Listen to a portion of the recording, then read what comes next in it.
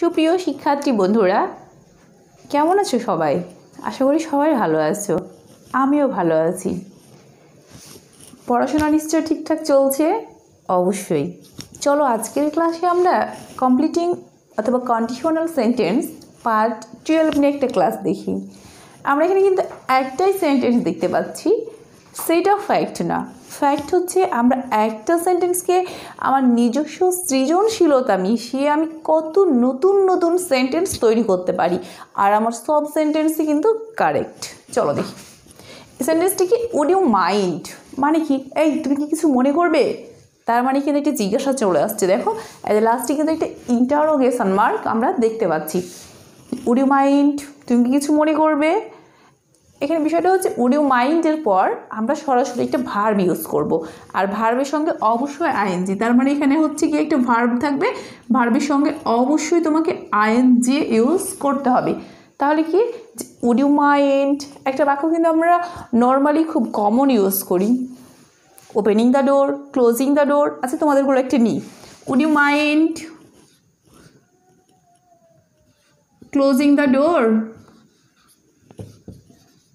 বা closing the window. এই দরজাটা বন্ধ করতে তুমি কিছু মনে করবে, দরজাটা খুলতে কেউ আবার দিতে পারো ওপেনিং দ্য ডোর। আচ্ছা এর বাইরে আর কিছু দেয়া যায় কি না, চলো আমরা ভাবি। আমরা বলতে পারি would you mind going with me, এই তুমি কি আমার সঙ্গে যেতে কিছু মনে করবে, গোয়িং উইথ মি। আচ্ছা তুমি এটা দিলা, আরেকটা কেউ দিল would you mind talking with me over mobile phone, এই তুমি কি আমার সঙ্গে মোবাইল ফোনে কিছু কথা বলতে কিছু মনে করবে। আবার কেউ বলতে পারে উড ইউ মাইন্ড সেন্ডিং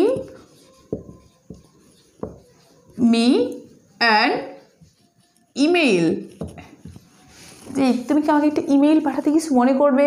আবার কেউ বলতে পারে would you mind writing me a letter, এ আমাকে একটি চিঠি লিখতে কিছু মনে করবে, রাইটিং মি আ লেটার।